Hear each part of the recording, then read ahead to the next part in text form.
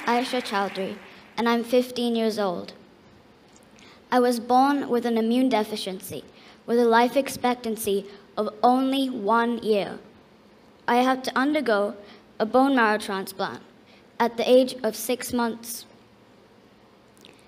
Recently, I've developed a serious illness called pulmonary fibrosis, a hardening of the lung as a side effect of the transplant. And due to my illness, my life has been full of challenges, and I've often felt like I'm in the middle of a shipwreck. And today, I'd like to share with you 5 important lessons I have learned through the ups and downs of my journey. The first lesson is to believe in miracles.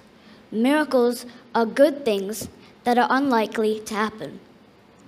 The chance was 1 in a million that I would be born immune deficient, and I was.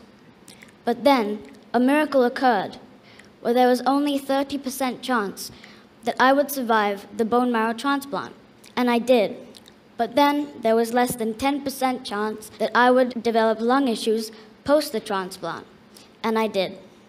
And now there's only a 40% chance that my lungs can be cured, and I believe that they can be because I believe in miracles.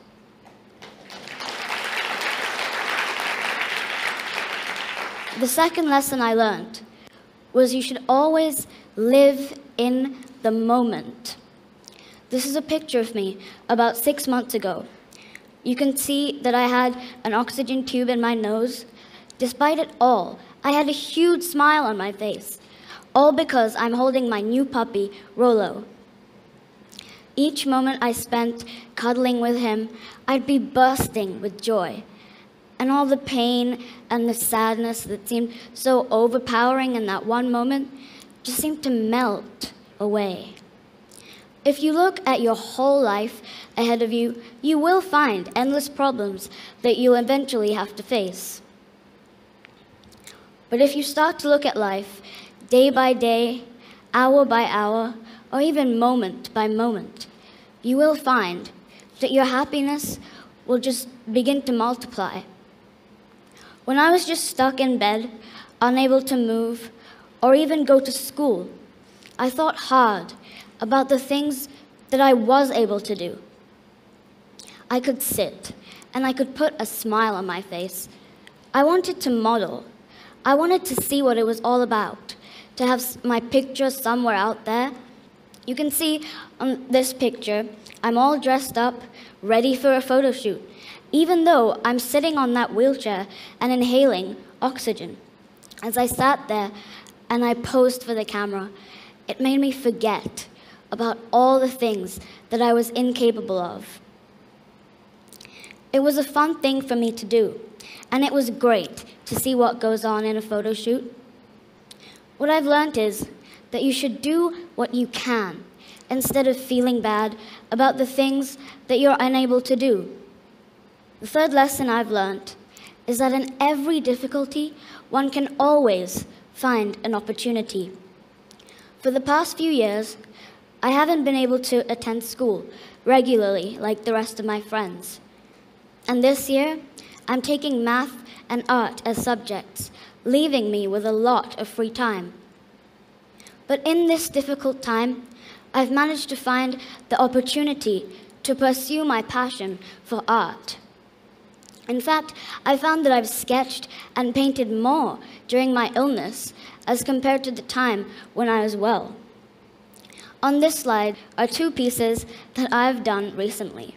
It's a portrait of a baby done with dry pastels. It's actually from a photo I took myself at a family gathering. On the right is a piece I've done for the album art for the music that my brother has composed, and his song is called Drowsy Elephants. The 4th lesson I learned was never forget to dream. This is a picture of me in my wheelchair, back when I couldn't even walk 2 steps. Each night, I would dream. I would visualize what may seem like the smallest of things. I'd imagine myself walking around the market in London with my friend. I dream of dancing endlessly at my cousin's wedding.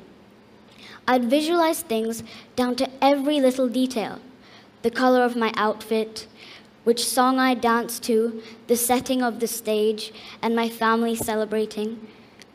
I dreamt of running around the garden with my 2 dogs.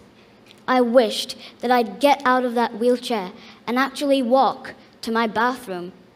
I'd play a movie in my mind of all the things that seemed completely impossible in that one moment. And guess what? I did walk around the market in London with my friend. And I did dance at my cousin's wedding. And I did get out of that wheelchair. And now I get to stand here and talk to you. The power of the mind is limitless. Remember that all things happen twice, once in your mind and once in reality. Finally, the last lesson I learned was that if everything else seems to fail, get a dog. Pets are truly the best medicine. They're known to be extremely therapeutic. I found that Kobe, the Labrador, was extremely empathetic towards my situation. Back in January, when I was unable to walk, Kobe himself became very unwell. His legs trembled and he couldn't walk. I felt that he was mirroring what I had been going through. I was devastated to see him in this way, and I thought something terrible would happen to him. I pleaded with Kobe to walk, and I told him that if he did, then I would try and walk a few steps as well.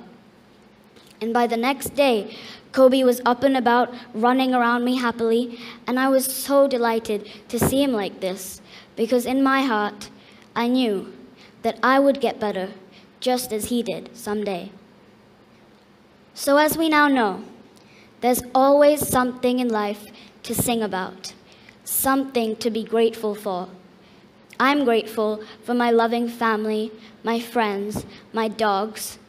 In fact, I'm even grateful for the challenges that life has thrown at me, for which I've experienced life with a much greater intensity than I would have otherwise.